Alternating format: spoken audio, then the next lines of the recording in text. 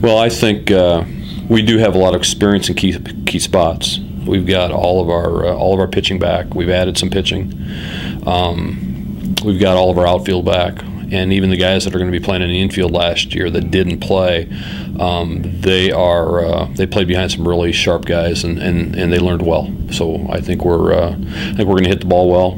We're going to pitch really well. We're going to play good defense. The guys that were here really took the young guys under their wings last year.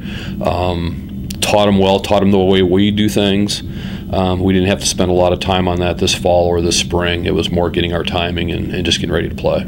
Our schedule's going to be different. There's no doubt about that. We have not played a lot of the teams we're playing this year. We're going down to Florida next week, and one of our games down there is against Tampa, who's number 3 in the nation, I believe. So we have our work cut out for us. Rockhurst is getting votes. Saginaw Valley, they play in a tough conference, so we are going to definitely see some really good competition.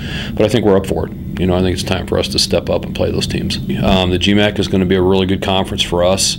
They are the teams that are in there are experienced, and they're going to give us a run for our money. I'm very excited, and we have big expectations for the season, and definitely the team. I think we blend a lot better than last year, and we were number 1 at the NCCAAs last year.